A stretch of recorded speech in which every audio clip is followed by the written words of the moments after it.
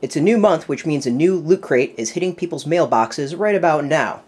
For those who don't know, Loot Crate's a service that, for about $20 a month, sends you a blind box of geeky goodness to your door. That's right, you don't know what you're getting, but Loot Crate does a little bit different than other services in that they have a theme every single month.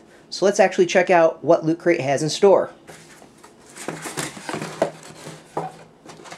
So first and foremost, Loot Crate stands out because they send you this nice little booklet that tells you about the theme, what's in the box, has some articles, has some interesting stuff. Kind of makes it stand out a little bit. So April's theme is dragons, as you can see. So knowing that, because they always announce it ahead of time, I had a good idea that we'd probably see a lot of fantasy-related stuff.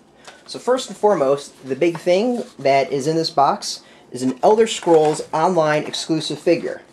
That's right, so you're not going to find this anywhere else. It's just for people who subscribe to Loot Crate.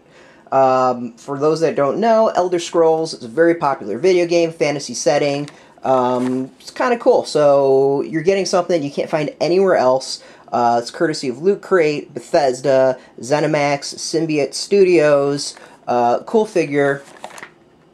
You know, it's nice to get something that you're not going to be able to find anywhere else. Loot Crate does do a lot of exclusive stuff. Also makes it stand out from other services. So this one I actually kind of figured we'd probably be getting. It's a Game of Thrones vinyl figure. Game of Thrones, popular TV series right now, dominating ratings on HBO, based off of the great books by George R.R. Martin. You know, people are talking about them. These came out about a month or so ago, maybe 2 months ago. The vinyl figures usually run for about $10 a piece, depending on where you're getting, anywhere from 8 to 10. Again, not really shocking, kind of a cool item. Dragon Jerky. Alright, up next we've got from Harkos Labs and Loot Crate Labs, this interesting beef jerky, which is pretty much just beef jerky dyed green.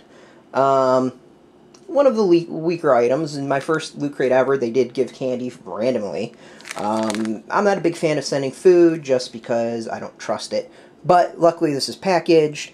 I imagine it's going to be pretty decent jerky, nothing special, but for those into role-playing, maybe you can add a little bit of flavor to your games. Up next is Dragon Shield Screensaver Cleaner, or Screen Cleaner. Pretty much just a screen cleaner in the shape of a dragon shield. You peel it off, you can screen it with the logo side, washable, reusable, restickable. It's a microfiber screen cleaner. It's, you know, who knows how much this is, I couldn't tell you, but kind of cool. Interesting. If you're really into fantasy, I'm sure you're going to dig that, or you would dig that. Next, 20-sided stress die. You can never have too many 20-sided dice, one that you can squeeze and actually get some frustrations out, especially when your Dungeon Master's being a dick. Can be really, really helpful. This one is courtesy of Loot Crate Labs. You can use it, I guess, in your gaming if you really want to, or, you know, just kind of take out your frustrations. Next up is a 20-sided die, of course. I figured there'd be dice somewhere in the box, knowing that it was Dragon Fantasy base.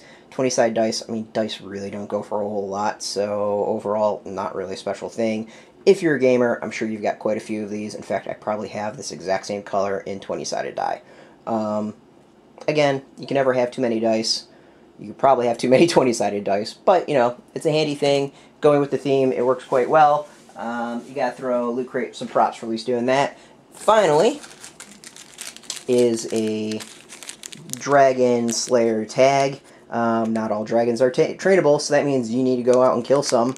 And here you can show your abilities of killing dragons through a nice little dog tag. Kind of cool. Overall, I'm not a huge... I think I'm going to go slay that dog. I'm not a huge fan of gear like this, but some folks are.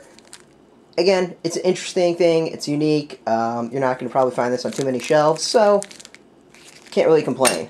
And then finally, the thing that Loot Crate does in all their boxes now is give you this limited edition button showing off that you got the Loot Crate and what month, and with a cool design. In this case, the dragon that kind of is on the cover of, it's been on some of the stuff they sent out. So, overall neat.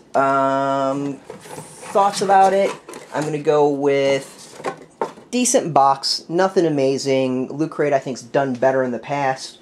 But overall, it's a cool thing. I mean, if you're into fantasy, if you're into role-playing games, I can see it being a pretty big deal. And overall, for 20 bucks, you probably about break even on this.